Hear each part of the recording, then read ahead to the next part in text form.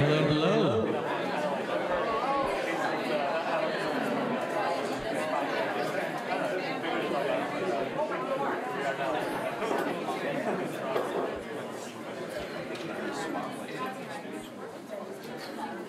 Good afternoon, everybody.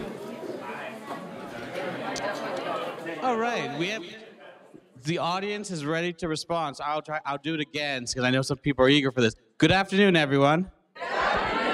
All right. You can tell when people are excited. If we haven't had the pleasure of meeting before, my name is Adil Dalla. I'm the Executive Director here at the Center for Social Innovation, Toronto. On behalf of our team, on behalf of our board, and on behalf of our community, I just want to say welcome, and we're so happy to have you here for our Fireside Chat with Dr. Muhammad Yunus and Tanya Sermon.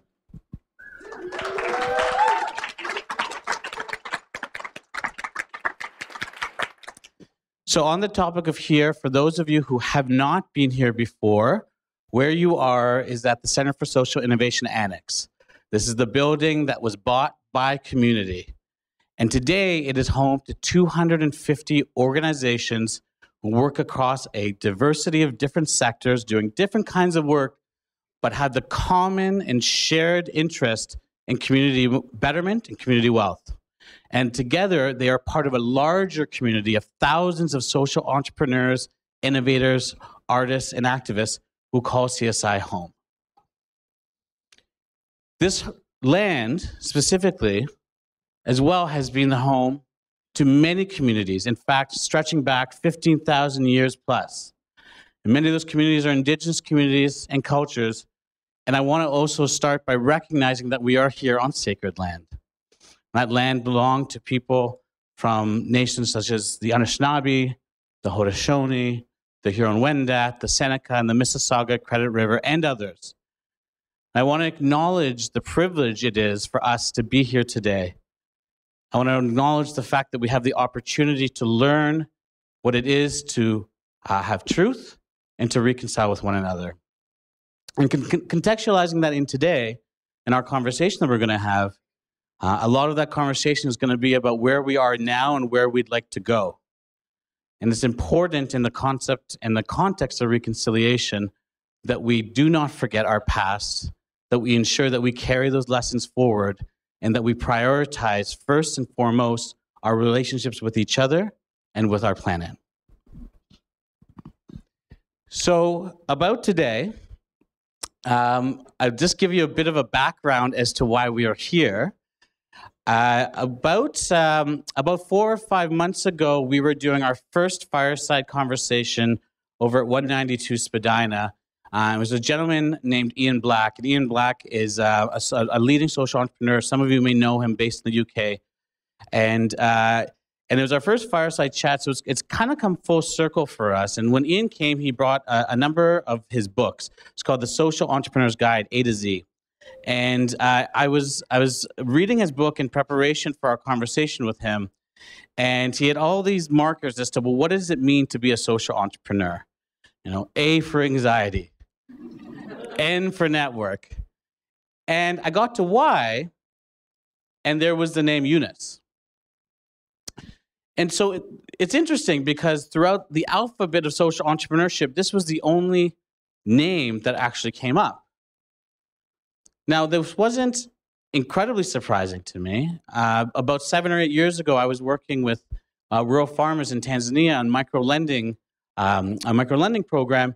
And at that time, the only playbook that we had was that of Dr. Yunus's. And so it wasn't incredibly surprising to see just one person's name come up in this book, but it nevertheless was pretty darn impressive.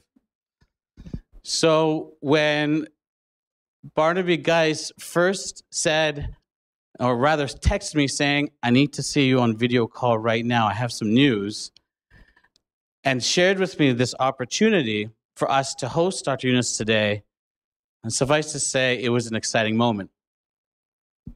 And Barnaby was actually contacted by Paul Samard about the opportunity. And Barnaby and Paul, presented this idea of us being able to host a fireside chat today. And Barnaby also said, well, we need to make sure that we get other partners involved. And so immediately we called our friends at Alterna. And for those of you who don't know, Alterna was the organization that first provided us with our very first bank account when nobody else would. Thank you. It is the little wins. Big wins. Alterna was also the financial institution that partnered with us to enable us to sell community bonds to our community to purchase this building. And Alterna was also the one and only organization we need to talk to show up to support us in ensuring that we had the resources to make today happen. And so because of Paul catalyzing, because of Barnaby creating this event, and because of Alterna enabling, we're here today. And so I just want to acknowledge the three of these entities, three of these individuals for the work they did to make today possible.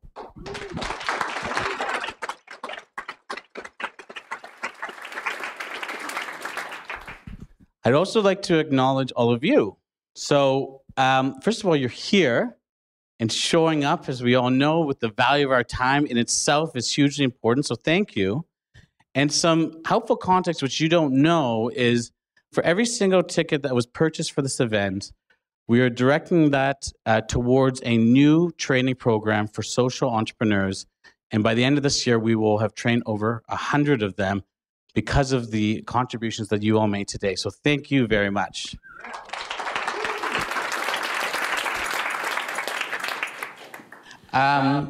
Just a couple more notes, just a little bit on I guess maybe the focus and the flow for tonight, or this afternoon.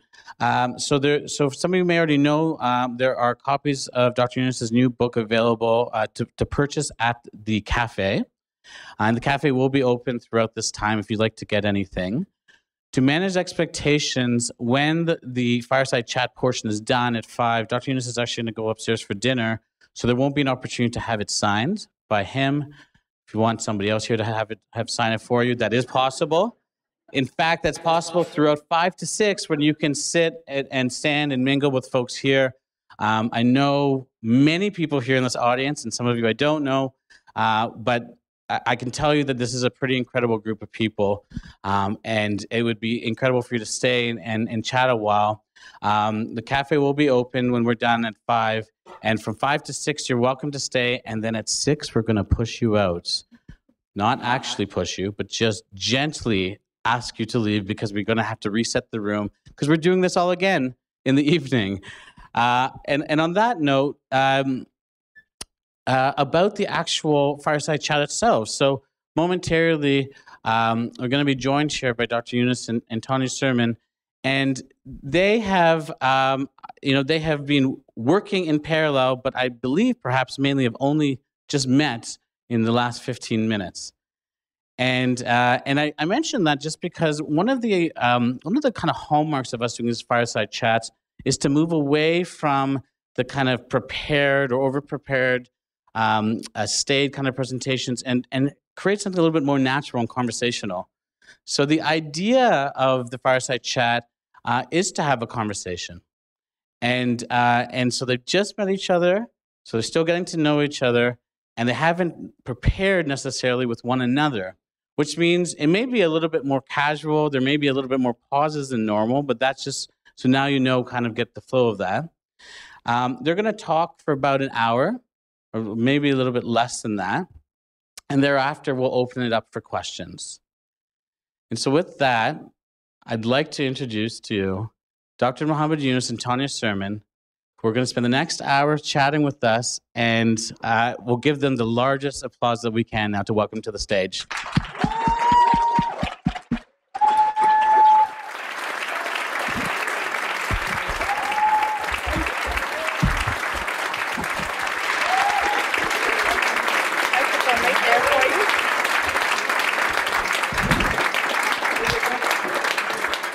Well, that was an amazingly warm welcome. That's fantastic. Hi, everyone. And welcome to the Center for Social Innovation, and welcome, Dr. Yunus. I am so excited, delighted, tickled. I'm excited too. Yeah.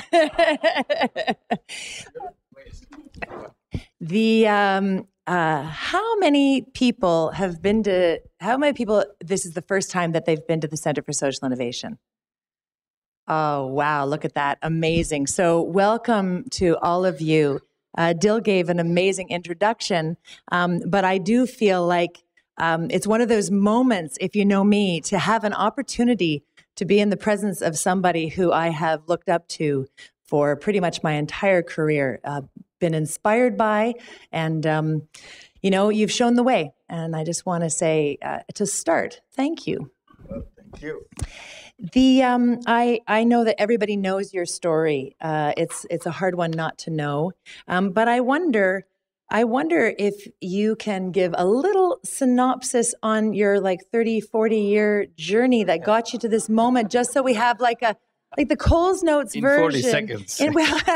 Now you got as much time as you need, but I'm hoping that we can speak to one another a little bit about some of the struggles that we've been through as social entrepreneurs. Actually, how many people in the room would say that they define themselves as social entrepreneur? Whoa. All right. This is for you guys. Yeah. So just give us your little Coles Notes, and then we're going to jump right into this. Well, thank you. Thank you for inviting me here. I see lots of people. I can't see even the farthest part of it. Delighted that we could meet. And I feel especially privileged that you're already involved in doing things. So you have lots of experiences. We can share experiences with each other. And you asked me, how did it all begin? The first thing I should mention, it was not a pre-planned thing. I was not planning something to do. And it was more or less as a spur of the moment action, jumping into something that you never did before, because situation was so desperate. You had to do something. So I did something out of desperation. That was about lending money to the poor women in the village next door to the campus where I was teaching, because of the loan sharking that was going on, so ugly that you cannot see it every day. You cannot hear all those terrible stories that they keep telling you. So one thing I thought, why don't I lend the money myself so that they don't have to go to the loan shark? So it's the easy solution. And I didn't consult with anybody or didn't think about talking to anybody. I just started giving money. Said, if you need money, come to me, I'll give the money. And at the beginning, they were hesitant whether I was another big loan shark coming in, whether I would like to do worse than what the others are doing. I said, hey, sure, no problem. I'm not trying to squeeze your arms or something. Just you give me that money back. That's all the story it is. So they shyly started taking money in the beginning. Then it became very popular. They said nothing wrong is happening. Everything works very well. That's because I'm not asking for any big interest or something. It's very easy. They can pay me back whenever they want. So it became very popular. And more people keep coming. And that was the starting point. At the end of it, the long story, then we thought why don't we create a bank to keep on running it rather than stop it because I ran out of money and I cannot function it. So I said, why don't you create a bank? Bank will be the solution to that. That became another struggle. It's not easy to create a bank, particularly for someone who's just teaching in a university, suddenly says, I want to create a bank. And the central bank said, hey, this is not your job. So I went through that process, struggle to convince everybody that we need a bank for the poor people. This was a very difficult thing for people to understand in the banking world. How could you have a bank for the poor people? They don't batch. Bank is supposed to be for the rich people. So I said, yes, you got all the banks for the rich people. We don't have the banks for the poor people. And they couldn't understand what is a bank for the poor people. So this is what we're doing. We continue to do it. Give us the permission so that we can become a legitimate entity. So after several years of trials, we became an entity as a bank. We call it Grameen Bank or a village bank. We started in 1976. We became a bank in 1983. So this period, we are doing it just a personal thing and with my initiative and so on and so forth. Once we became a bank, we saw how easy it was to expand itself. So we keep on expanding more and more. And soon we became nationwide. That's the thing we did, lending money, became known as microcredit. That word didn't exist in the dictionary. So we are describing, people ask, what is it that you do? So we said, give small loans. So people translated this small loan into saying he does microcredit. So small loans. So then it became very worldwide attention is drawn and many people become interested in it and gradually spreading around the world. And from either it's microfinance or microcredit, these are the two words being said. Along the way, we started looking at other problems besides the financial problems, solve people's problems, housing, sanitation, malnutrition, healthcare in general, energy. So every time I look at a problem, I try to find a solution. The solution that I find, I try to do it in a business way. So for every problem, I create a business to solve that problem. So and there are so many problems. So I have so many businesses running.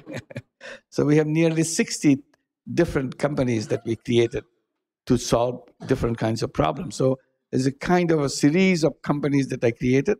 Now we have more than 60 companies, some of them nationwide companies, big companies. We call them social business because we don't want to make money out of it. It's all dedicated to solving problems. This is what I will do. Thank you. So that's amazing. And I guess I want to dig into this question. Why a business? I mean, why solve problems with business? It seems if a little you have antithetical. if you have a problem, traditionally there are two ways of solving them. One, you do it, you create a business to make money, taking advantage of people's need, people's problem, like loan sharking is a business. Solve the problem of the people to have the money. So you make the solution in such a way, it does more harm to people than you started to solve. Your attention was not solving the problem. You took advantage of the problem to create a business to make money for you. That's a loan sharking and all the things that you see in there. And in that category, you'll see many such things in healthcare, in housing, and all that. Other way of solving that is charity. They need money. Okay, here is the money. I give you the money, free money. More and more, to address the problems of the poor people, charity became the more reliable thing everywhere because it goes and it solves the problem. What I felt right from the beginning, charity is a great idea. It solves people's problem. That's how people survived all these years because people came with charity solutions. But one problem I saw in the charity, when you try to solve the problem with charity money goes out, solves the problem, money doesn't come back. So you have only one-time use of the money. So I thought, why don't they do it differently? so that I can get the money back. So I took that objective of the charity, put a business engine behind it, so that the money goes out, does the job, and comes back, because it's a business now. So then the same money can be used again and again, because money goes out, does it, comes back, and you send it again, does it, come back, and send it again. It's endless use of the same money. Yep. So that is the big power. So I said, why should I go the charity route? Why don't I create a business route? But the business route I did different than the conventional business. In conventional business, you want to take advantage of the problem to make money. I said, no, I'm not interested in making money for myself. I'm interested in just solving the problem. So I solve the problem, get the money back, and I send the money back again, without any intention of making personal money out of it. That's what I started calling social business. Non-dividend company to solve human problems. This is different than the conventional business, where you want to do business to make money. That's the difference between them. And I often describe money as energy. It's a way of containing energy and then being able to trade it and exchange it. And one of the things is, if we give through charity, that energy is going into something, but it doesn't have any kind of flow back. And so I think one of the things that's so exciting about looking at social enterprise is really looking at how we as social entrepreneurs can take that energy, which is embodied in money, and start to actually scale the kind of impact that we want. Until we actually use some of these business approaches, I think we end up in a situation where we can never scale our impact and never get to actually achieving the change that we want to see. And so, I think that this is sometimes I remember when I started in my own work, it was, the idea of environment and economy together in the same sentence was unheard of. Some of you Canadians out there might remember the National Roundtable on Environment and Economy, and it was heresy that you could actually say those two words in the same business. And now we have the fellow who actually coined the term clean tech here in the room, and I think he would tell you, Parker will tell you that environment and energy is just good business. So, I think you've got a group who are pretty convinced on this side, but I guess I want to go back to those early years and talk to you, but you made that growth sound so easy. Oh, between 1976 and 1983, we just, created a bank and, beat up the regulators and took care of all that stuff. And then everybody came and it magically just happened. And I just want to call this out here. It wasn't that easy. I want to know a little bit about some of the, a challenge or two, and how you got past it and how you dealt with people who were resistant to change. Well, now you open a new box. You bet. We can spend the whole night on that one. Darn right. Well, when you do something new, you invite trouble for yourself. Darn right. So we invite a lot. I don't know anything about that. So I invited a lot of trouble doing that. The first trouble, you can imagine right away, as we are lending money, we made loan sharks very unhappy. So they wanted to get even with us, trying to get us out of this business. So they started opposing in a very smart way, spreading rumors against us. These guys, you know who these guys are? Why they're giving the money? People say, why? Why? Because, did you ever heard of anybody giving you money with no papers, nothing, and gives just the money? They must have something in their mind. So you think it's not just simple money giving. There is some motive behind it. What is the motive? These guys actually are Christian missionaries. They accused you of being a Christian missionary. I'm a Christian missionary. But they look like us. They look like you. But they are being paid by the Christian missionaries to do the job for them. In the past, Christian missionaries used to come here and they set up schools, and your children get education, you get great admiration for them, and take advantage of that admiration and convert your children into Christian. Or they will open a hospital and they treat you and so on, and then convert you into Christian. Now, these are old games. People found out the trick. They come with the new trick. This time they give you money. And you're so mesmerized by the kindness of those people and so on. And soon they will come with their book and convert you. So, and everybody get very scared. Oh my God, I don't want to get into this trouble. So those kind of, one after, this is just one piece. There are humors after humors and so on. This is one class. Another class is the men, because we are focusing on women. Men were very angry. It's the husband of the woman that we are lending money to. It's not somebody else. It became the opposition leader against us, fighting against us, because he felt we are insulting him by giving money to his wife, not to him. So he is campaigning, this is wrong, etc., then collaborated with the religious people. Religious people became active, saying that you are destroying the religion, Islam, because you are giving money to women. Now they will be getting out of the house. They will be setting up their business in the marketplace. They will be meeting everybody in the marketplace. They're not supposed to get out of the house. What did you do on that one? That's like a huge cultural It's a big thing. Each one is a cultural thing. It's a big issue. Every one of them is a big issue. And when you get involved with the religious issue, it's very sensitive. Yeah. Very sensitive. They don't ask for any explanation, any arguments or anything. So, and people are so mad at us because we are destroying the religion, and the mullahs were giving all kinds of explanation that these people are against Islam. They've been trained.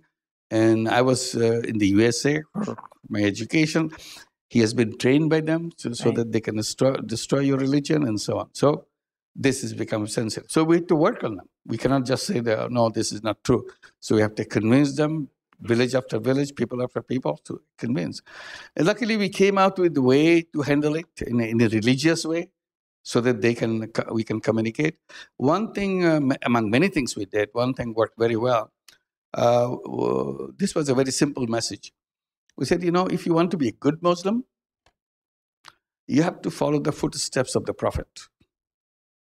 And everybody understands that. Yes, you follow the footsteps of the Prophet if you want to be a good Muslim.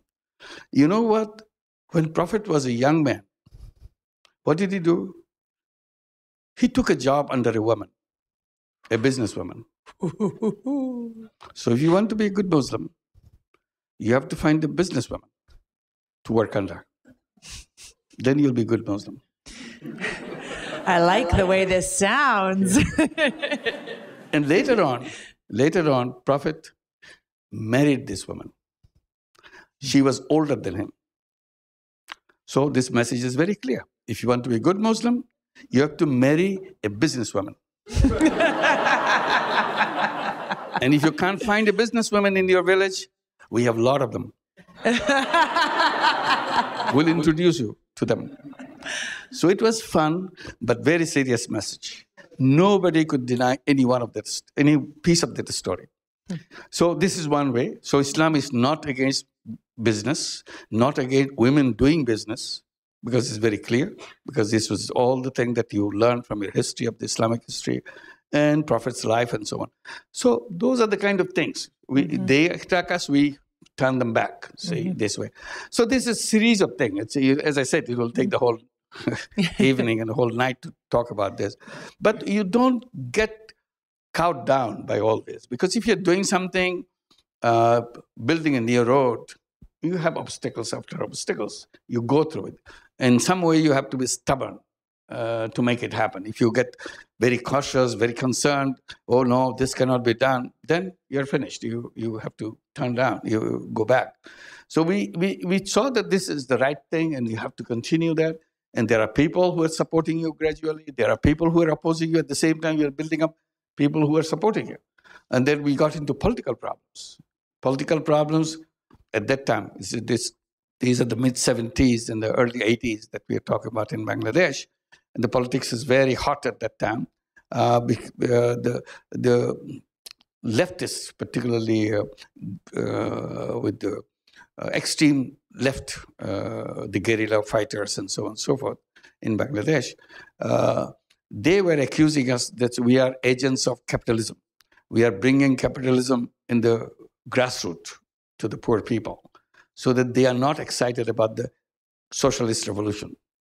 So he is the enemy of the socialist revolution. We're killing the spirit of socialist revolution among the people by giving them opium, little money, so that they say they get busy with this little money and they don't pay attention to the bigger issues and so on. So we became the agents of CIA, agents of capitalist system, and so on and so forth. So, and you have to deal with them because these are people with guns and they can do anything. And they threaten us with their guns. They come and threaten our people. So this is one. Extreme right had a completely different view of us. They thought these are communist people organizing the poor people. They tried a lot of other means. Nobody responded. Now they are trying to find a way to get everybody together. And they are doing it with women. You know why? Because they are the gullible people. You can tell them anything. They believe in you. So they will organize them. They will organize their families to them. And then they will come back with the political power by mobilizing them. And one day they will call for a revolution. And this. So you have two different views at the same time. One, they think we are CIA agent. Then it's a country that you meet everybody, you know everybody, particularly at the top, you know each other. And I know the communist leaders, I know the extreme right leaders. I said, you figure out what kind of role we are playing. You are always talking about it. I tell the leftist people, I said, well, you know what? We are only 50 villages we are working right now. Bangladesh has 80,000 villages. You better bring your socialist revolution very fast, because soon we'll have from 40 to 50 villages, we'll have 500 villages, 1,000 villages. You'll be losing all those villages. But still, you have so many villages where we have not entered yet. So you better get the revolution quickly before we get into it. Otherwise, you'll be in trouble. So we make jokes. They understand, but they want to be that serious about it. No way you can do this to us. So this is a political situation. So politics is one, and also religion is another one. Man, woman thing, another one. So we are kind of in the opposite side of many issues. So we had to struggle with that. Yeah, it sounds good stories. You're right. We probably could be here. One of the things that is interesting, and just reflecting on this, is, and then you went and you created a bank, and I'm sure that the banks just loved that, and wonder, my own personal experience when we introduced the community bond here in Toronto and in Canada.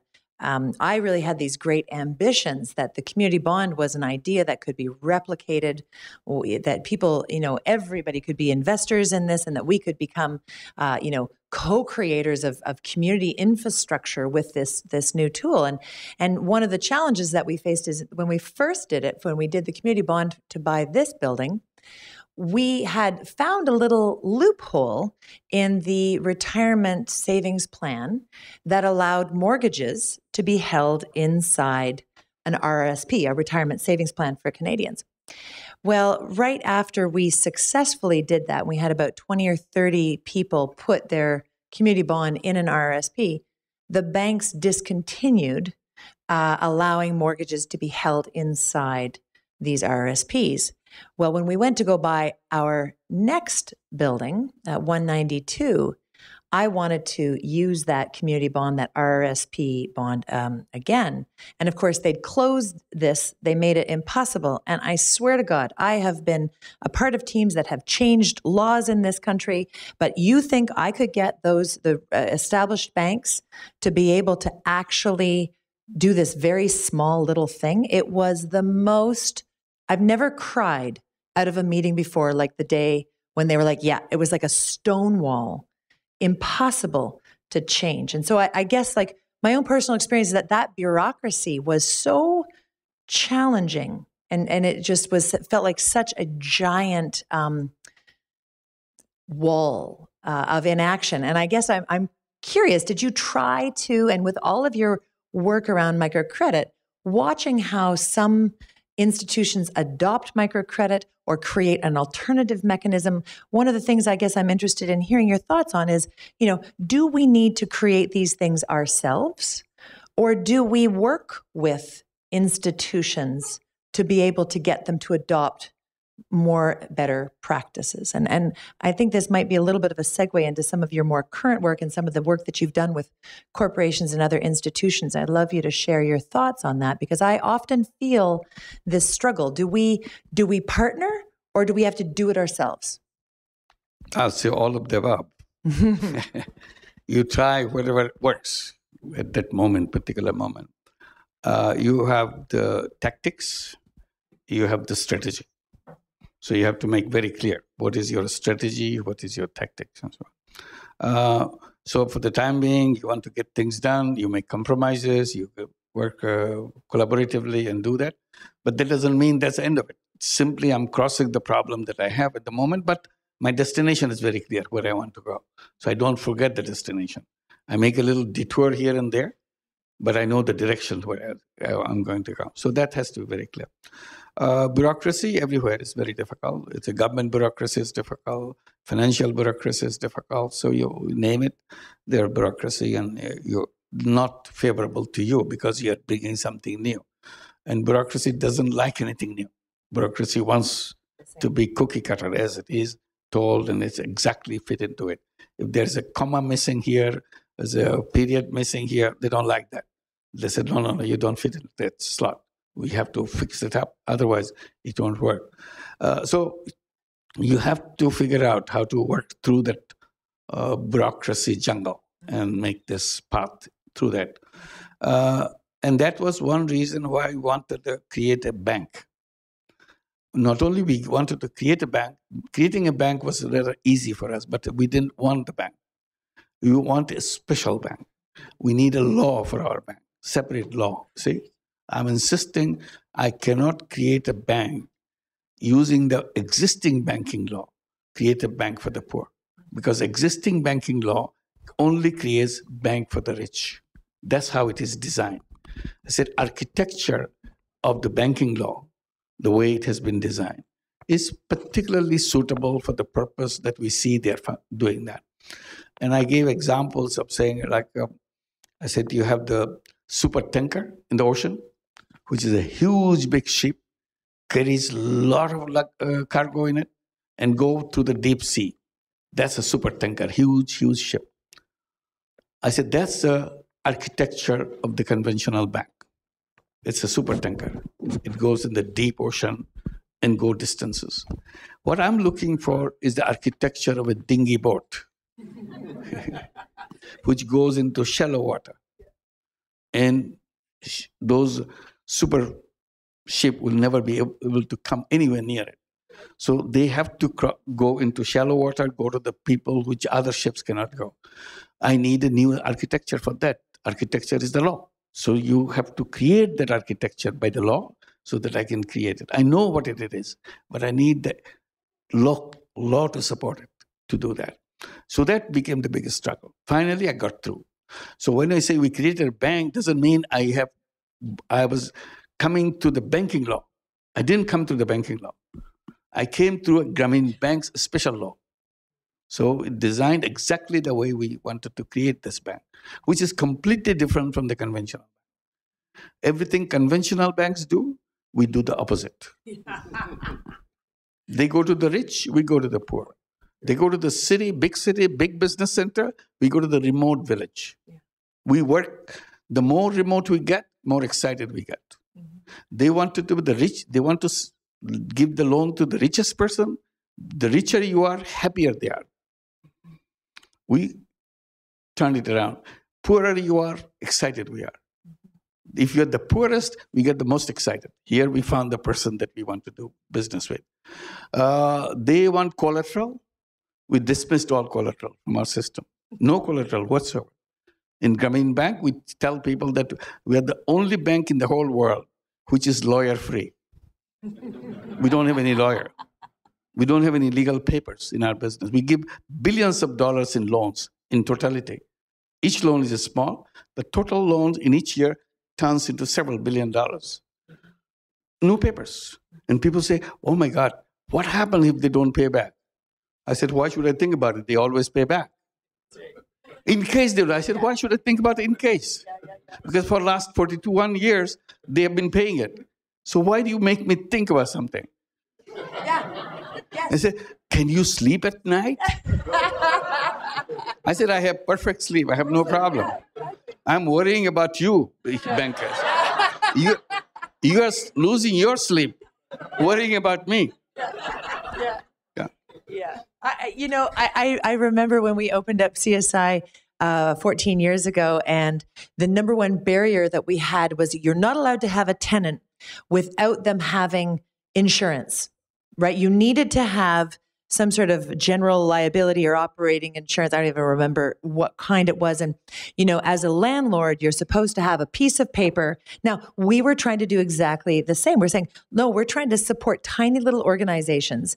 The idea that they're paying, $1,500 a year for more insurance is exactly antithetical to what we want them to save that money and put it towards their growth and their development. And I remember us getting into big fights with the insurance companies. And my answer to them in those early days was, I'll take responsibility. Like, I don't care. Like, I'm not worried about this. I think everybody's going to be just fine. And it was really, I think it's very interesting hearing your story about the law, about the role of lawyers. Actually, my lawyer's in the room and he's having a fit right now. I know he's in here. But it's a really interesting thing what you can accomplish when you're willing to just ignore the fear-based piece here, right? Like, we have developed such a society of fear, of liability, of insurance, of what happens if, and I see it in our parenting, and it's everywhere. Where it's like we're just living in fear, and it's so interesting to hear the way that you have embodied, the use of the markets. How do you use markets and facilitate the systems change at the same time? And I've been studying somebody you may know, an incredible thinker by the name of Indy Johar, who's out of the UK. And he introduced me to this term called systems venturing. And when I hear your story, it seems like a quite an amazing and insightful example where what you're doing is you're creating the system at the same time as you're employing the market tools in order to redesign and restructure the economy so that we can get it right. And I think that's, to me, it's extraordinary to hear that story and to think about the potential that and the amount of work that we all have to do to be able to get that economy right. And that kind of leads me into thinking about, capitalism and the work that you're doing now with the Yunus centers and moving into the social business space, and maybe just give us a bit of an overview of the work and the kinds of businesses that you're starting and the why of those. Because I'd love to get a little bit of an overview from you. Again, it was not pre-planned or anything. As I see things, I try to think about the solution. How do I address this issue? How do I solve this issue for them? And these issues come because we are working with the poor people, particularly poor women. One thing right away comes to your attention. If somebody is poor, she's also poor in health, because these two go together. It's two sides of the same coin, poor and poor health. So the women are particularly vulnerable about the health problems, and the children. So we see them every day. So I was particularly struck with one problem that I see in the beginning, in every home that I meet them. The children in those families cannot see after sun goes down. They become blind. I had no idea that such thing existed.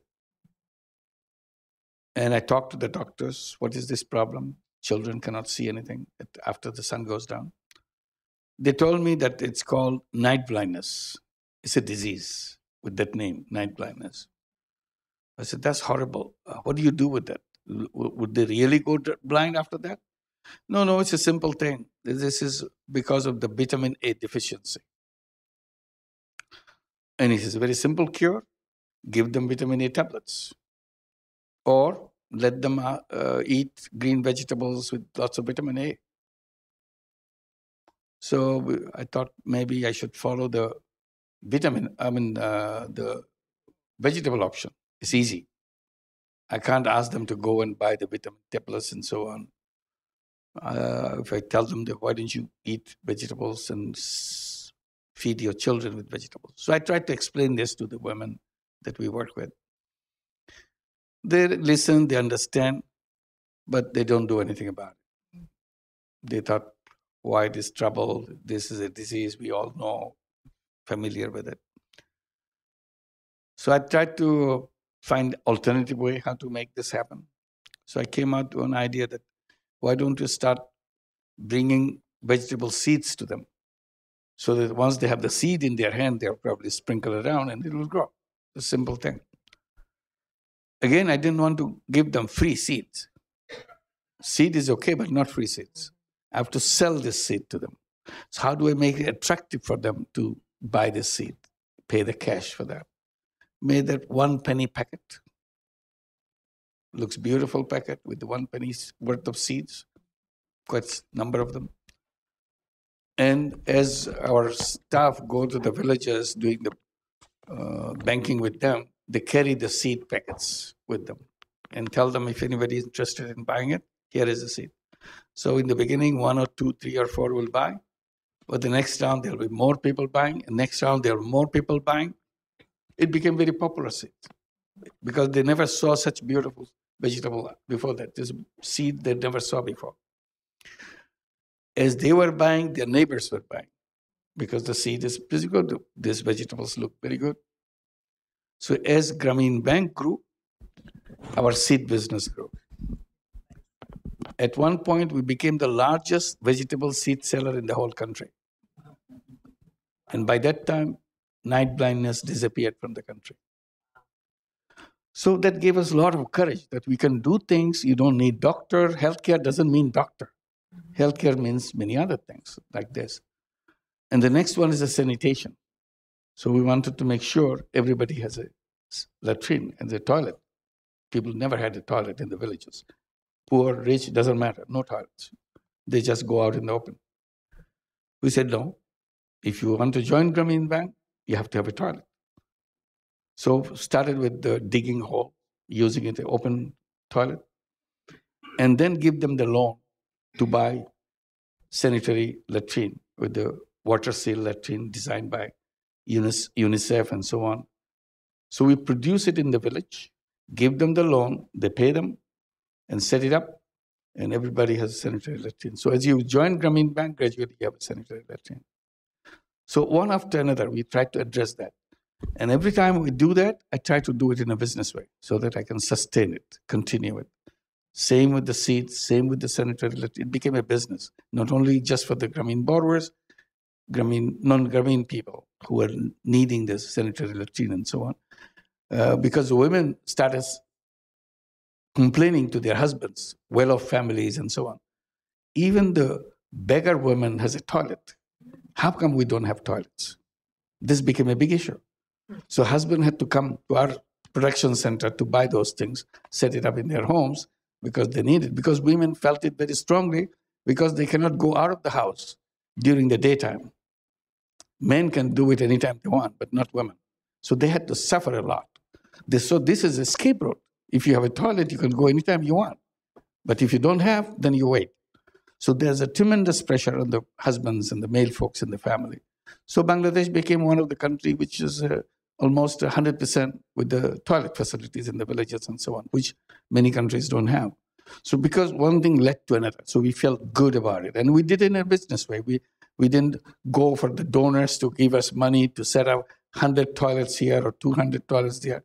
We do it in hundreds of thousands, not 1 or 2 of them, because we do it in a business way. So there are a series of them. Each one has a long history, but we tried it, and it worked, and do that one after another. Amazing. Amazing. Have you heard of the circular economy? Yes. Yeah.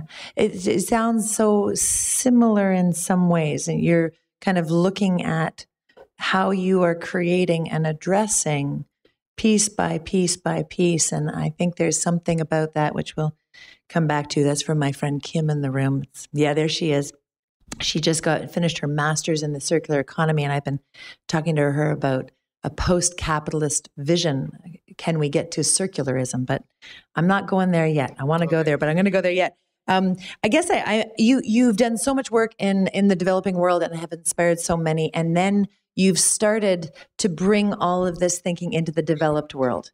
And I would love to hear your thoughts on what's different, what's the same, and what the struggles have been as these ideas have gone global. And now we're looking at how they are impacting the developed world. Which perspectives can you share on that with us? Yeah. One time I was invited to come and visit Norway in early 90s because they are celebrating their first anniversary of Grameen program in Norway. I said, Norway, Grameen program? How did it go there? Yeah. We don't know anything about it. So I was curious and I said, okay, I'll come. I'll see what is happening. This is way up in the north of Norway called Lofoten Islands. There's a cluster of islands up in the north. Only livelihood they have is catching fish from the sea. They're all fishermen in the village. So the problem that they had, the reason they got into Grameen program there, the problem they had, government of Norway introduced a law making sure all young people have education, even in the remotest place. They have college education and so on. Government support all the things. So all these young people from these villages, from these islands, these are little islands, some 300 people, some 200 people in that village. They're sending their children to go to cities in the mainland Norway, and both boys and girls when they are for education. Boys had their education, came back to the village, to their islands, to their profession, catching fish, which is their traditional business. The girls, when they had education, never came back. It started creating a big social problem for these islands. Boys come back, girls don't come back. And then boys started leaving the islands because there's no girl in there. So they said, well, it is how it works. Yeah. And Norwegian government became very concerned about the whole problem, because these are becoming depopulated. Right. They are worried that sometime Russia will take it over, because these are all between the Russia and the things close by, because they are just come and settle there and start fishing because there's nobody there. So they wanted to keep the Norwegian people there. One woman in the fisheries ministry of Norway, her husband used to work as a consultant to the Norwegian aid agency NORAD. And he spent a lot of time in Bangladesh as a consultant. And she visited her husband in Bangladesh and lived in the village to see what's going on in the Norwegian program. But she gets so mesmerized seeing Grameen Bank working in the village. So she watched it, she documented every details of it. This program, when this problem arose, she said, only solution we have for those islands is to introduce microcredit in Grameen Bank into that. So she introduced the Grameen Bank program there so that the girls will come back so that they have their own identity. They will have independent entrepreneurship and so on. And if the girls come back, then the boys will come back and boys will stay there. And that was the beginning of it. Now there's a flourishing microcredit program in those villages. I was attending the 15th anniversary of that program again after the first anniversary. It's all over it's spilled in the Swedish part of the area because there's all Sweden, Russia, and Norway all mixed together in the north. Now you have microcredit program, Grameen program in Sweden, you have Grameen program in Russia, you have Grameen program in Norway. And across the whole of north, from north to south, there's a microcredit program. It's not me, I didn't do anything. Somebody got so taken by it. She took the challenge and started doing that. Now it's a spread. So one after another. Similar thing happened in France. Dr. Maria Nowak, who used to work in World Bank, she heard about microcredit, Grameen Bank. She came to Bangladesh, stayed in Bangladesh to understand what it is. And she said, oh my God, I'm going to do it in France because I have to do it because France needs this as much as Bangladesh needs it. So she created a whole network of microcredit program in France. So one country after another country started doing that, and that's how it is spread in different countries. Amazing. And so, you know, you're casting a vision, and increasingly you've, and in your most recent book, have really cast this vision around the potential of social businesses to transform capitalism. So I'm going to go there now. I've been dying to get there, but it's like, you know, how, I guess I'm really curious. Like there's a debate in our country around, you know, do we engage these tools?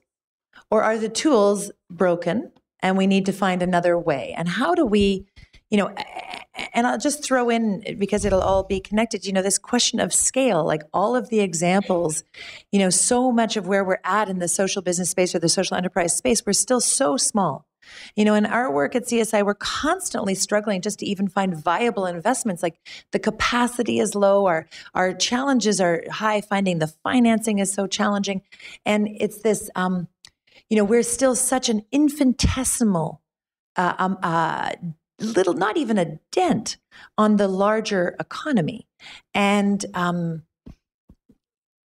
so many different directions. But I guess just, you know, maybe cast this vision, get us to believe that this has scale, that this is the right route. And like, you know, where does this all lead us? Or are we engaging, you know, in a kind of insane process where really we're just still coping with a broken system? So just talk to me about that, because I want to go. Let me just touch on the replication or expansion part of it. We never worried about it at all. Once we did the first branch, people are running around to have the other people are lining up to do that. So we have to open another branch. And we had said, open any number of branches you want. There's no problem.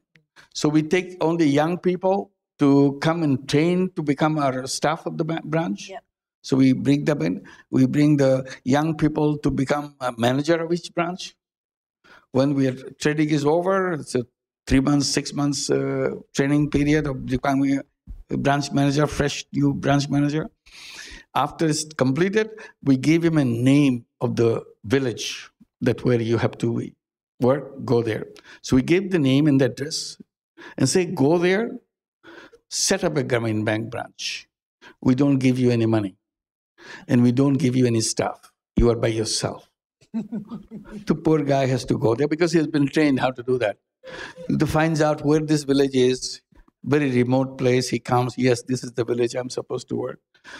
He has no money. Bank has not given him money because you have to raise the money in the village. So first thing he goes around, his first duty is for first few weeks, he has to go walk everywhere in the village to draw a map of the whole village in details. The roads, houses, where the poor people live, where the marketplace, where the mosque, where the school, so that you become familiar with the place before you even open your mouth about your business, so that you become part of it. You know everything. When you shut your eyes, you know everything about the village. And then you talk to the people in the village, those who are well-off people. They look, I've been sent by Grameen Bank to open a branch here. Oh, they become very curious. Yes, we need a Grameen Bank branch. Everybody wants to have a Grameen Bank branch. Okay, we'll do that. I'm inviting you all to come on such and such place on Sunday at 3 o'clock. We'll discuss how do you do that. So they will be curious and come to the place to listen to the manager. Said, I want to do that, but you have to provide the money to start that. So I need X amount of money to do the first year job. You can transfer your bank account from any other bank because there is no bank in this village or anywhere near it. You have to go to the city to keep your money in the city. Just transfer the money to our bank account. Where is your bank? I don't see any bank. Oh, if you agree, then we'll have a bank. If you don't agree, I go to the next village. No, don't give to the next village. We'll give you. We stay here. You stay here, we'll mobilize the money. Say, how long? I can give you 2 weeks. After that, if you don't come up with the money, I go. Because my instruction is very clear. If you're not interested, I'm not going to do it. You have to be interested. So how do we do it? You transfer your money to the bank. The moment you agree, some of you agree, I'll put up the sign, I'll put up the location, here's a formal bank for you. So far, I have nothing.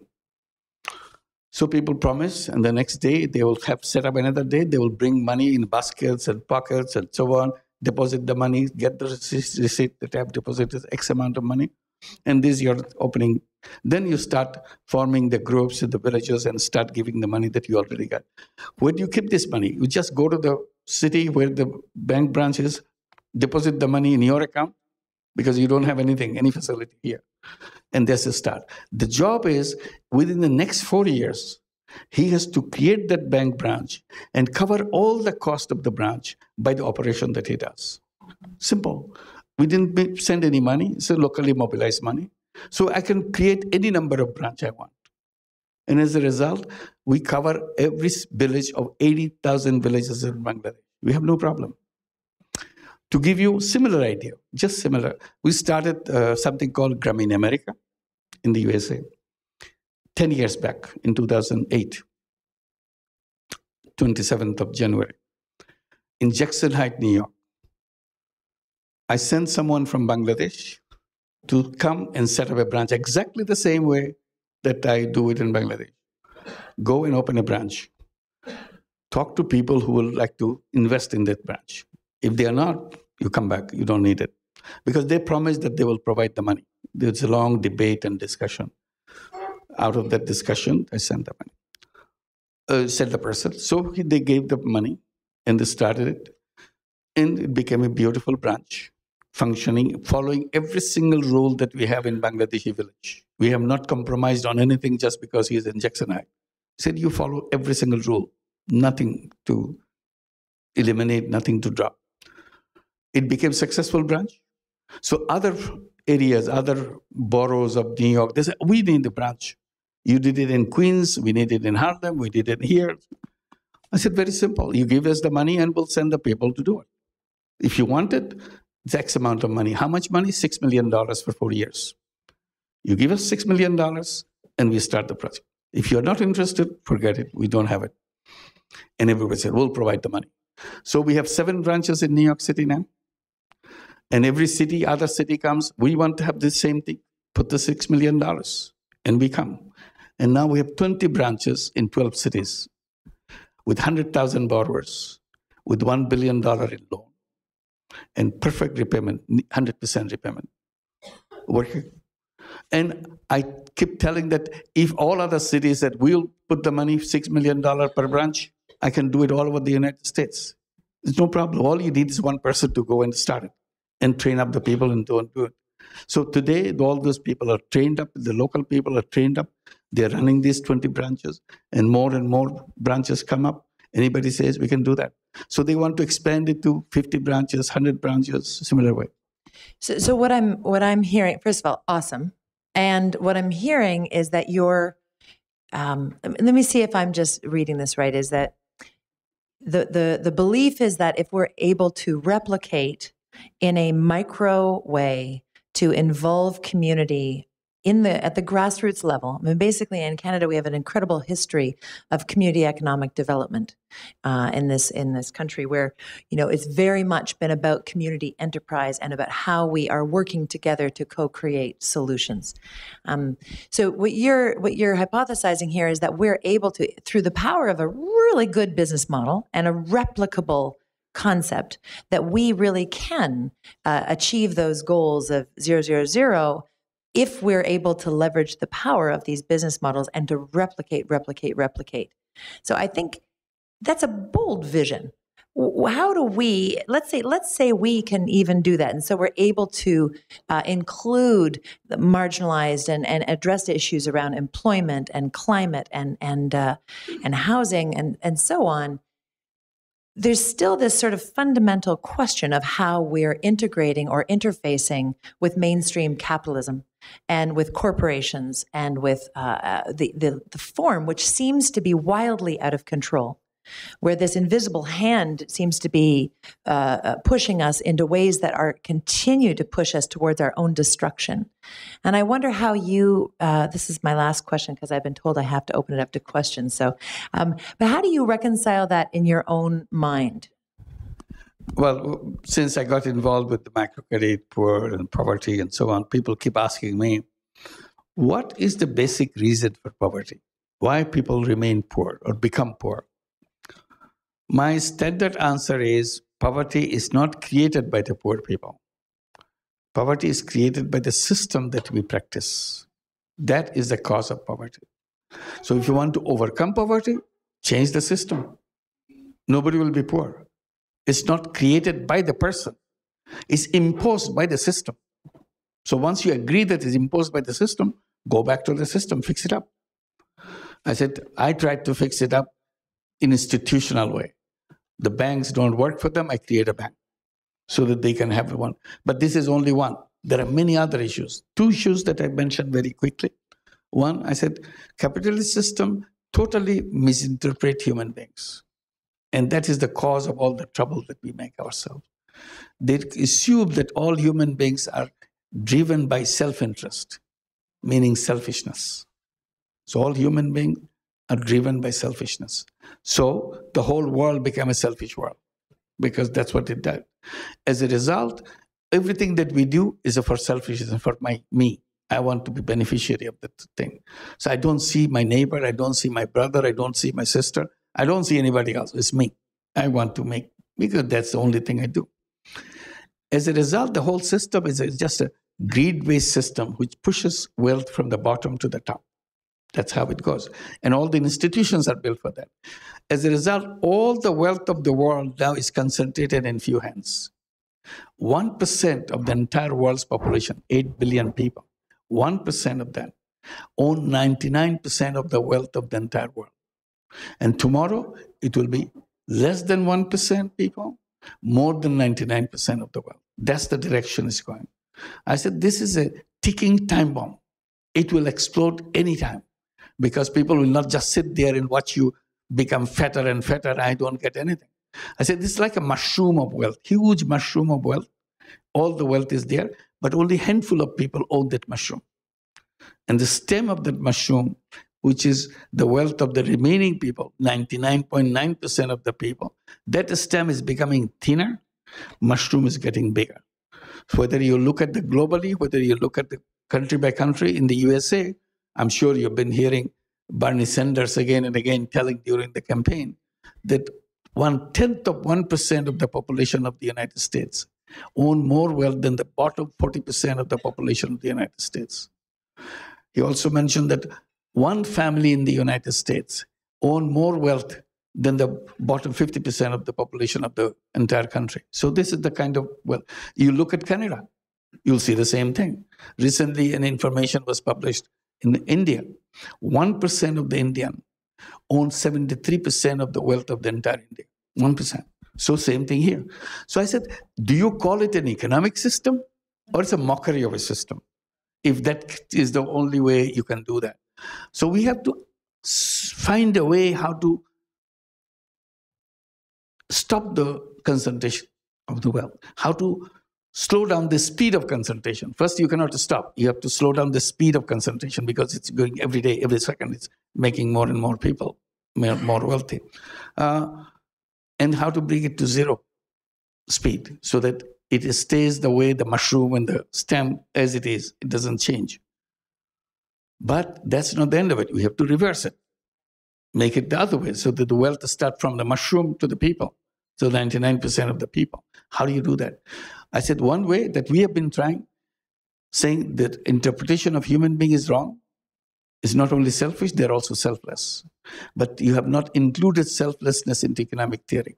If you have done that, then you have a business based on selflessness. You have a business based on selfishness, but no business on selflessness. That's what we bring in social business. Once you do that, social business doesn't contribute to the wealth concentration because I'm not taking any profit out of it. So that all the wealth remains with the business, not to a person.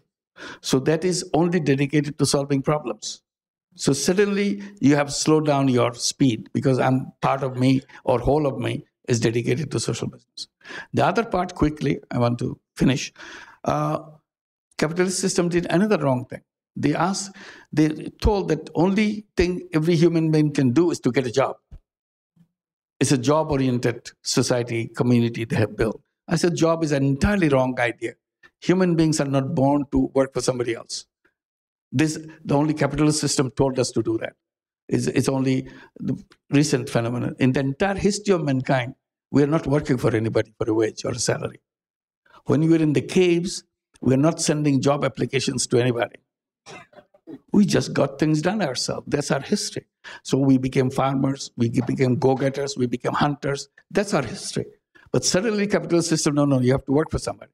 I said, that's where we went wrong. Yeah. Who do we work for? We work for the people who are concentrating their wealth. Yeah. So we became the mercenary for them. I said, we are basically entrepreneurs. Why don't we become entrepreneurs? All human beings are entrepreneurs. Look at the microcredit program. Mm-hmm. What are they doing with this small loan? All these women, illiterate women, millions and millions of them, they become entrepreneurs. If illiterate women can become entrepreneurs with $30, $40, $50 loan, what's the problem with the educated people? Why do they have to find a job? Why don't they become entrepreneurs themselves? Simply our education system distorted their mind, saying that no, you have to have a job.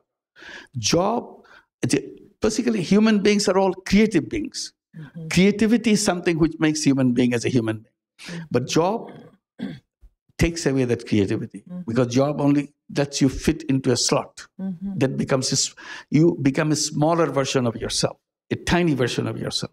Why should you sacrifice yourself to become a tiny version of yourself? Why don't you be big as you're supposed to be and be an entrepreneur, be a creative person and do the thing?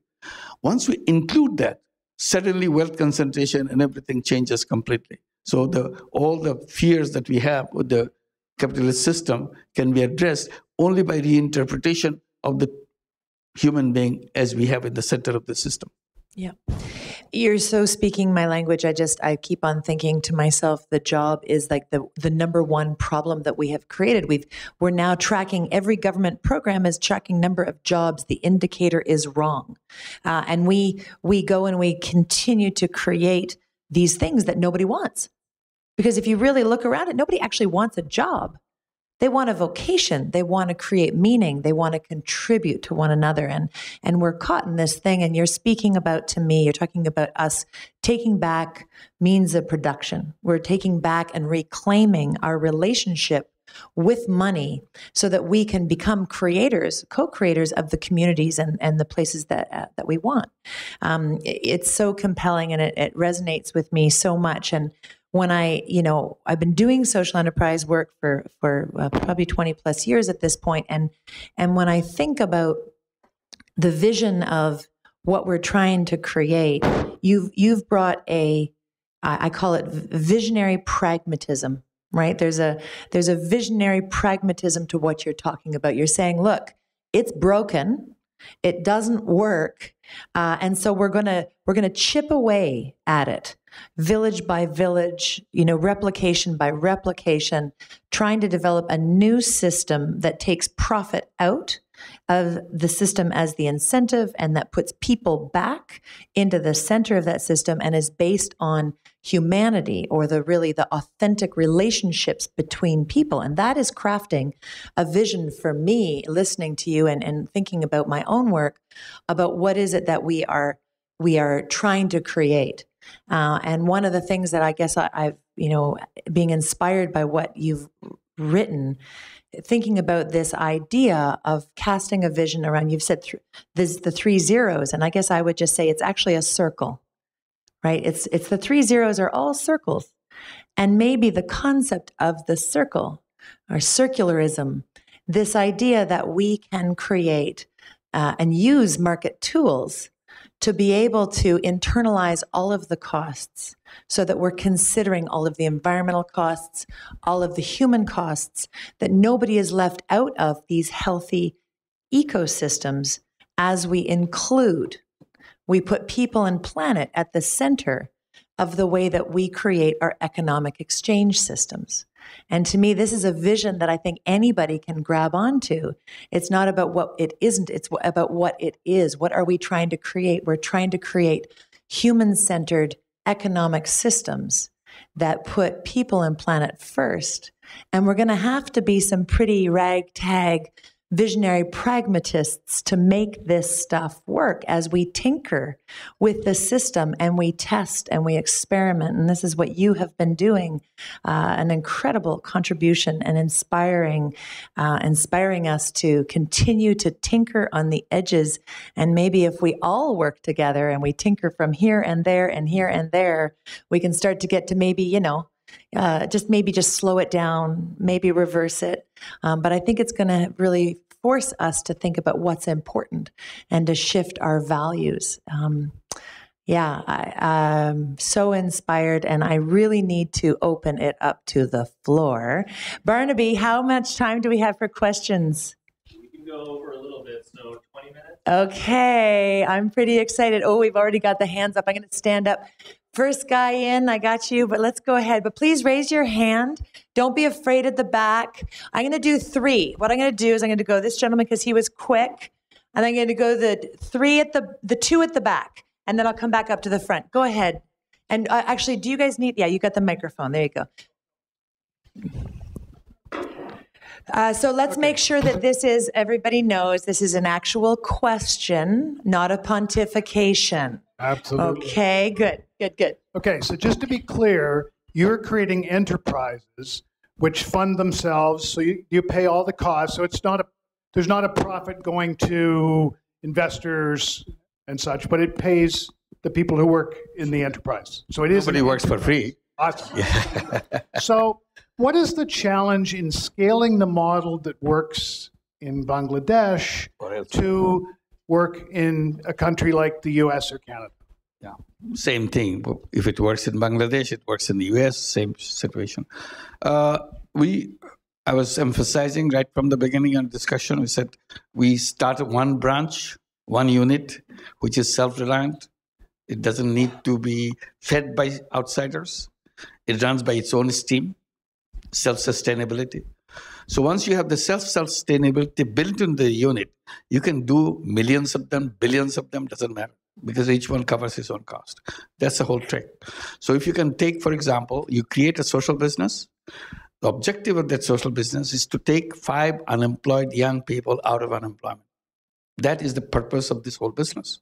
I don't want to make money by doing that. All I want to do to have these 5 young people into that business so that they have a decent job for themselves and continue with their jobs. And as long as they work and their unemployment status is gone by working in this business that I created, I'm happy. I want my money back. In social business, you get your money back, but no profit. Profit is plowed back into the business. Now, if this business is making profit, I can hire one more person, the 6th person, because it's growing, because it's generating surplus, growing that. So this one working. Now I got the idea, can I do another 5? All I have to do, either I got the money back, so I put it in another, or somebody else say, hey, I want to do that too. Well, how much money you need for 5 people? X amount. Okay, I'll give you. You do that. So I solved the 5 people. If you know how to get 5 people out of unemployment, I know how to get 5 million out of unemployment, because it's the same system. It's just tinkering about a little bit here and a little bit there. Otherwise, the system is the same. So you start with the small, but once you do that in a self-sustaining way, you can go as big as you want in numbers. Great. Question at the back. Yeah, go ahead, sir. All right. My question is about the unemployment among the youth and newcomer population in the Greater Toronto area. And I'm just wondering, is there any type of social business that can be used for reducing the rate of unemployment among youth and newcomers? I just gave the example right now before you asked the question. Now you can say, what kind of business would that be? If we take 10 minutes, each one of us will come with an idea how to create a business to make good employment for 5 people. And it's a sustainable, it's a profit-making business so that we can pay for everybody and create a surplus and return the investment back. It takes only 10 minutes to decide. We'll have beautiful ideas how to just to employ 5 people. Once we take the idea of making personal money, how to maximize profit for myself, then we are in the wrong direction. You take that out, suddenly you see so many ways. And each one of the idea that will generate this meeting will be as good as any another one. So that's the only thing you do. If you know how to take 5 unemployed young people out of unemployment, as I said, you now found the formula how to take 5 million out of unemployment. Same formula. That's great. I just wanted to ask another quick question. That's relating to the peer pressure that Grameen Bank uses and the 16 decisions, because I had to work on Grameen Bank at one point. So, like, why such mechanism has never been used in the commercial banking sector in Bangladesh, where the rate of default is really high, whereas Grameen has a 99 or 100% recovery just by using peer pressure? Well, you can ask the commercial banks why they don't do it. Similarly, we do it in the United States that I was talking about, the Grameen America. You can ask the other banks in the United States, why don't they do it?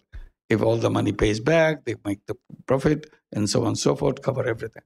So it's a question of their way of thinking versus your way of thinking. That's all. Okay, next question. It was at the back. I think we had another one. And then we're just because the lovely lady with the mic has got a long way to run. Okay, and then just so I know who's next. Okay, we have one. Oh shoot, I'm terrible. Okay, 1, 2, 3, 4, 5. Okay, it's gonna be at the front. Person at the back. Professor Yunus, thank you for coming. I know this isn't related to microfinance, but I know it's something close to your heart.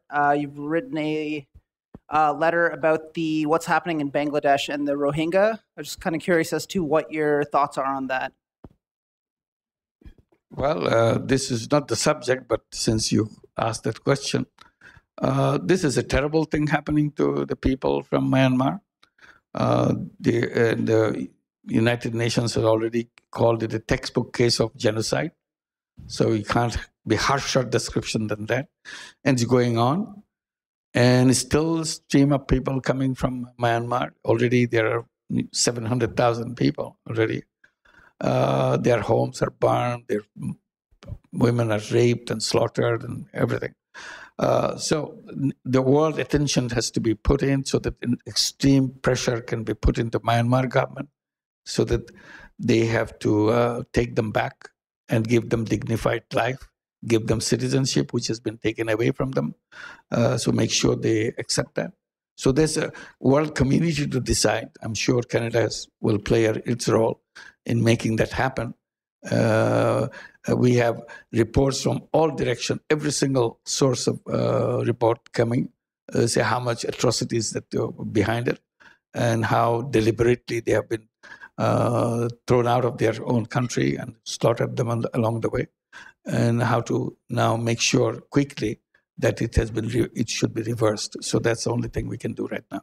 Put pressure on the Myanmar government, put pressure on Canadian government, to put pressure on the Myanmar government and mobilize the United Nations and human rights organization to make that happen. Thank you. We're going to give the next question to you. Can I just see those hands that were up? Okay, I remembered those 4. Okay, and they're coming there. Okay. Go ahead. Did you? Yeah. Yeah, go ahead. I've been hearing you talk about younger women, and I appreciate that. I'm watching a lot of my contemporaries as they retire. They're just going to have to live off a pension, and a lot of them have had jobs and then lost a pension and don't quite know how to deal with it. Is there a time frame where you can get people to, like, do you sort of get them more thinking entrepreneurially? Because I've always thought like that. So, how do you have any ways of teaching people that? I'm glad you raised that question, because in my book, this is a favorite part of my book. I said that word retirement, that word should be retired. Yeah. Yeah. I think that the problem Yeah. with that is when you were talking about jobs, Sure. jobs so that they will retire. I think that's fascinating. Sure. Yeah. I said, the way I argued in the book, I said, human beings never retire. They're always active all their life. Retirement is an artificial word designed by the employer, that you are good for me up to age X, 65, 60, or whatever. You're good for me. So, but this is just a fearful word that as the day comes closer and closer, person gets very nervous. What am I going to do? I'm not needed anymore. The funny thing is, people are living longer and longer, more active life. They are strong in health and active in mind, but suddenly 65 or whatever thing comes, you say you are retired, the only thing you get is pension. Why? I'm still as strong as anybody else. I can do as much as I want. So I replaced the word. I propose replacement of that word, retirement. I call it phase 1 of my life. What I served other people. That's why the retirement thing comes. For entrepreneurs, there is no retirement. The guy doesn't quit until he's something forced by circumstances that he has to leave the world. Otherwise, he doesn't quit. He goes on. Why? How come if I work for somebody, there's suddenly a sword coming in that stop, you can't function anymore. Suddenly I can't function. So I said, phase 1, I have to perform all the things, duties about getting educated, getting married, getting a job, etc., etc. And when I decide that this is my phase 1 of life ends, I decide when my phase 1 life. And then phase 2 of my life begins. Phase 2 is the freedom of my life. It's the freedom phase of my life. I'm completely free. I don't have to worry about my children. They're grown up. I don't have to get married again. I'm all done. I don't have to go to school again. It's all done. I'm completely free. I do whatever I want to do. That's what I'll be planning for phase 2. I want to do things which I never could do before because I this obligation or this obligation or that obligation. Now I enter the phase which is obligation free. I want to change the world. This is what I want to see how much creative power I have in my hand. I want to do things which I never did before. But I'll be planning for that occasion. And I decide on what moment. Some will say my freedom phase will begin at the age of 40. Some will say it will start at 35. I'll be free. I'll do whatever I want. It's us to decide, not some employee, some law. They lure you into pension so that you don't make a mess of it. You be submissive. You take care of you. I don't care to take care of me. I take care of myself. And I'm good enough to take care of myself. And I do whatever I want. So that's the freedom phase of life. And you are in the freedom phase of life. Welcome to the freedom phase. Yay! Woo! That's why the entrepreneurship becomes so important. You can do any entrepreneur. You become an entrepreneur. No limits. Absolutely. No limits. That's the best thing ever. Okay, go ahead. I'm going to come over. Oh, you've got the mic too? Okay, but wait a second. He was first, and then you, and then we're coming to the front. This lovely lady here, and then Doug here, and then we're going back there. And then we're just going to take a breather because I can't keep it all straight. So you're first. Microphone. Hi. Capitalism created immense amount of wealth. So is there a bridge between what you're doing and all this wealth? You know, there's Bill Gates is doing a lot of good things, but I just wondered, we still have this disparity. Well, the way I tried to explain it, I said they already take advantage on the system. They accumulated all the wealth. Now we are told 8 people in the whole world owns more wealth than the bottom 50% of the population. Jeez. 8 people in the whole world own more wealth than the bottom 50% of the population. And we all know these 8 people. Bill Gates is one. Warren Buffett is another one. Carlos Slim is another one. Mark Zuckerberg is another one. You know them all. They're great people. We love them. They own more wealth than the bottom 50% of the world. And the funny thing is, all of them, all 8 of them, have already announced and declared and made legal documents. After their death, half the wealth would go into charity. So it's not that they're running away with all the money. They already declared that. It's called giving pledge. There are 180 billionaires in the whole world who have already signed, more and more coming, already signed same giving pledge. So you cannot say these are greedy people giving this money to the children and so on. Mark Zuckerberg is an interesting case. When the first child, a girl, was born, what did he do? He gave 99% share of his company, not to his daughter who is newborn. He gave it to charity. Usually you think as excitement of having a new baby, you gave all the wealth to the new baby so that the baby will have a good life. He didn't do it. He gave away 99%, depriving the baby. And the argument is, he gave an argument why he did that. He said, I want to make sure the world becomes a better place for her. Nice. So I wanted to give all the money to donations so that they will make it this better place. So you cannot complain this thing. Simply the system doesn't have any room for this. This is an individual decision. If we have a system where you automatically have done it as a part of you, that's why I said, why don't you, as you earn money for yourself, also create social business on the side so that you keep on changing the world using your talent, your creativity, your access to many things which other people don't have. You have it. Not only you have the money, you have access to many things which others don't have. Use this and change the world. All these problems can be solved if we bring our creative power into it. That's all. Human creativity can conquer any problem, but you do not use your creative power to solve problems. What you do, you use it to make money. Okay. That's the problem capitalism has created. So I'm saying that open the door. All I'm saying, give people option. I'm not taking anything away. I'm adding something to consider that you can consider. And I keep asking the same 8 people, why don't you create social business instead of giving money in a charity, which will go, rather invest. And then with that investment, whatever that 8 people have, forget about 180 is given away. If these 8 people's money is used in social business, world will be a completely different place. Okay, this woman over here, yeah. Hello.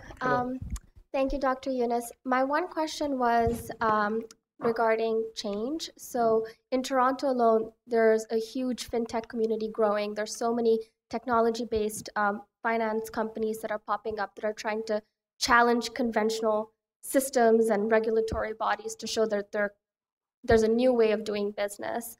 If there was one thing that you would like to completely revolutionize about the financial system, what would that be and where would you start? I'll change the banking law. I'll create a law to create bank for the poor. That's it, very simple. Once you create that bank for the poor, those things, people keep coming. It's a bank, it does it, because that doesn't exist right now. So you have a half-done banking system and only devoted to help people to have more money, to get more money. The basic principle of banking is the more you have, the more you get. If you have nothing, you get nothing. So we have to undo that. We have to reverse it. You have to give the highest priority to person who doesn't have anything. In the early years, I was complaining about the banking system in Bangladesh. The way I posed this question, I said, you created a whole banking system in a very funny way. Banks are supposed to lend money to people, but you do it in a funny way. You lend money to people who already have lots of money, and you don't lend money to people who don't have money. I thought the bank should have been done the other way. Lend money to the people who don't have money first, and then gradually go to the people who have some money. But you do absolutely the reverse way, and created a completely reverse economy by doing that. There you go. Yes, it's your turn. What's up? Sorry. Assalamu alaikum, Dr. Yunus. As a Bangladeshi Canadian, to me, you're someone that I really, really look up to. So thank you so much for coming. So my question was, through these microloans, you've really started a conversation around gender inequality and business opportunities for rural women, but women in Bangladesh and other places. So my question is kind of a side question, but how does gender inequality play out in your companies? How do you kind of encourage gender equality in terms of maternity leave or other labor laws or other labor regulations in your companies? Thank you. Well, we do our best. There is some there's some 7 principles of social business. One of the principles is gender equality and environmental concerns and so on. So it's built in the basic principles of how to practice it, how do you do this. It depends on each company, what they focus on. Some are exclusively women-related companies. Some are mixed, both men and women-related companies and so on. So we do all kinds of businesses, but the focus is always on the 7 principles, how to implement those 7 principles. Thank you. I'm trying to orchestrate at the same time. Excellent. I've got 2 last questions. You guys are going to keep it nice and tight. Nice and tight. Go ahead, Doug. I promise. Tony, thank you. Dr. Yunus, thank you for being here. Thank you for being a lifelong inspiration as well since my undergrad days. So I have a question in terms of gender equality kind of from the other direction. And I was most fascinated by how you dealt with concerns of men relative to them not being the recipients of the microloans. And the story of Muhammad was a wonderful, wonderful one. Unfortunately, it's not one that's necessarily replicated within other religions. And I know that there are struggles in other parts of the world that don't have that same kind of experience, example from religion. And there are similar problems within, I think, Western countries in terms of marginalized individuals, now seeing more girls and women go further in education, go further in business. And so what kind of explanation when you're dealing with marginalized people and there's an opportunity, for example, for women to become entrepreneurs, receive loans, microloans, and where you see concerns of the men and the gender inequality, the men falling further and further behind.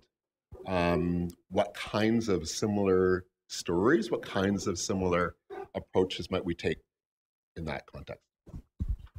I'll put it this way.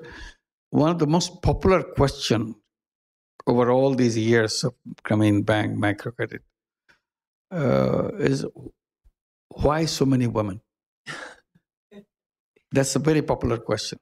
Journalists ask us, individuals ask us, why so many women?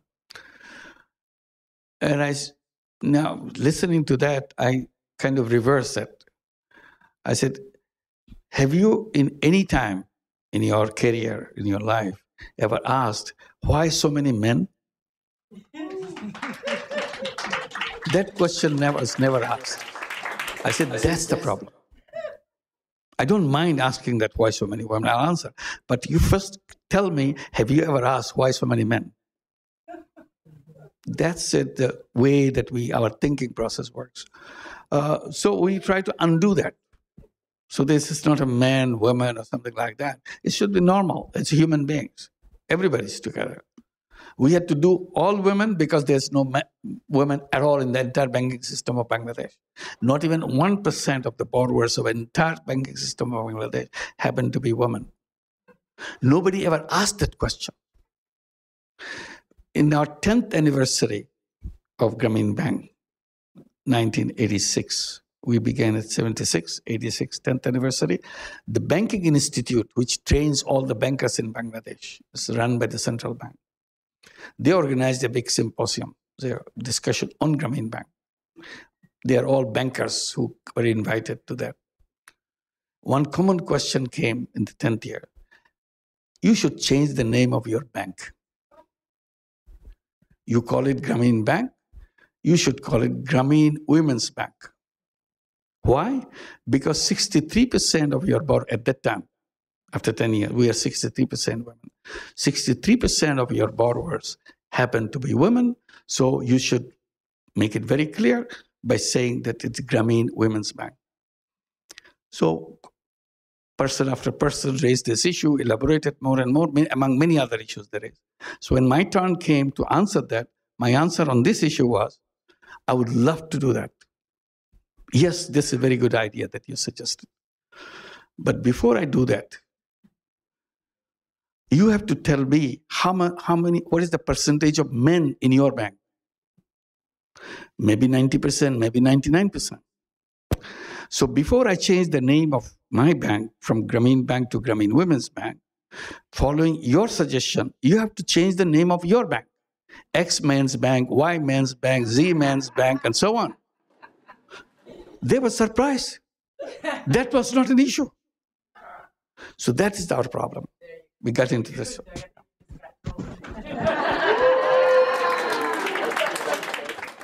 and we're actually falling for the time the women. Yeah.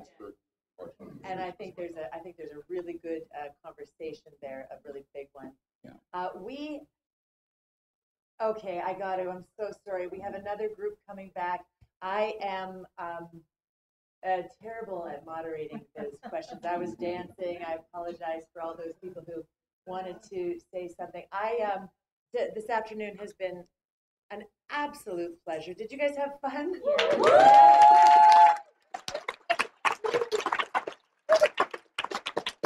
Who is like ready to go out and like start that social business? More, better, more. Who's there? Dr. Yunus, there is no question that you have inspired many generations now, and you are absolutely fulfilling your goal to change the world. And thank you so much for bringing your experience, your wisdom, your insight, your creative thinking, your visionary pragmatism to us here in Canada, in Toronto, and right here at the Center for Social Innovation. We couldn't be more happy. Thank you. Thank you. Thank you very much. Thanks a lot.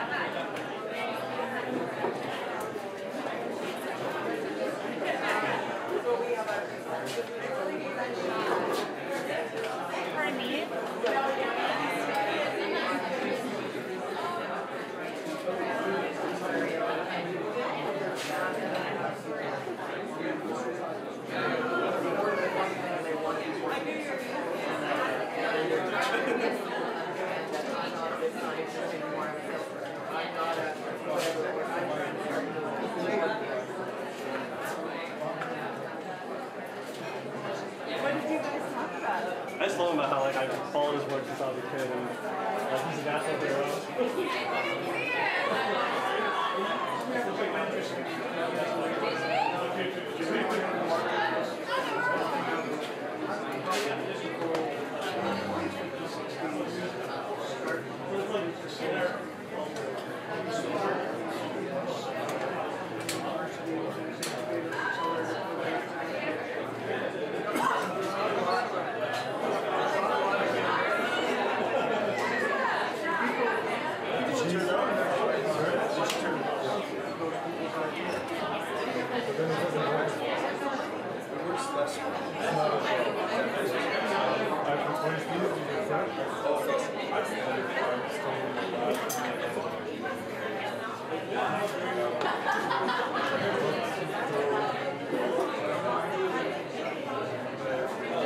For a little bit, but then I think kill the projector and the TV screen.